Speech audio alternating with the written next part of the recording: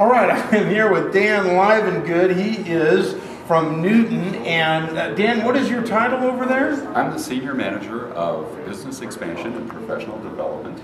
Ah, excellent. And Newton's been around forever. And we always like to ask distributors what they think the biggest challenges are in the industry today. Clearly, there are many challenges distributors face, but what's your take on that? I think probably the biggest challenge and the most frustrating for most distributors is competing against internet sales. I can relate to that. You know, the customer goes online and tries to find the cheapest price. And how would you address that challenge? I think the two most important things to address that challenge is to establish a value proposition, a differentiation factor with you, what you do, your products and services. You want to set value right up front with your customer. And the other thing that you need to do, and if you do your due diligence as a consultant to steer them away from internet sales and show the value that you have.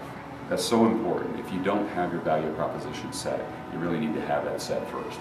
Right, exactly. And if the client is just looking for the cheapest price, then that might not be your client anyway. You really want to go after the better client that can appreciate what it is you do. And again, if you could still salvage that client, but actually helping steer them as a consultant if you're doing your due diligence and helping properly educate them on our industry and the value that we have as consultants. Wow. So now Newton has been around a long time, over 100 years now. 100 years, yes. 100 years. That's a long time. That's a long time. Tell us a little bit about the company and how it is that you've been around for so long, your corporate culture, all those kinds of things. What's happening with Newton? Well, what's happening with Newton, I'll tell you, we've been steady Eddie for the last over 100 years. What we're doing to differentiate ourselves in the marketplace, and I think it's very important that distributors look at themselves, is, yes, I'll get to corporate culture in a second, but be able to look at what are differentiating factors. What would make people want to be able to represent Newton? What would make people want to come over to us?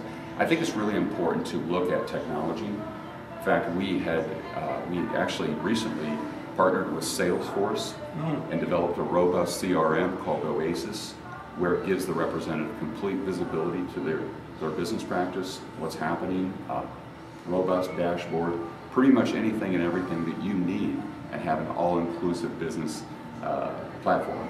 And it's an amazing piece. In addition to technology, I think it's very important that I mentioned our creative services.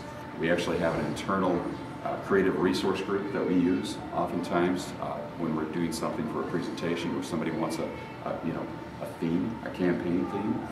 We tap into our creative resource group, a talented group of young professionals. So we're excited to talk about that. And, young people, yes, absolutely. The next generation, very, very important. But no, we're real excited. But what makes us successful too is our corporate culture. And I think it's very important that a company establishes a strong corporate culture, and that is trust. That is being able to invest in your staff with personal and professional development. In fact, I was surprised recently. We were doing some research for a local contest, a community champion award through our chamber, and I found out through all this research that we're involved in 62 charities. Wow, that's outstanding. That's outstanding. So Newton is very, very strong about serving their staff as well as the community. Right. I love giving back to the community. That's a Absolutely. great thing.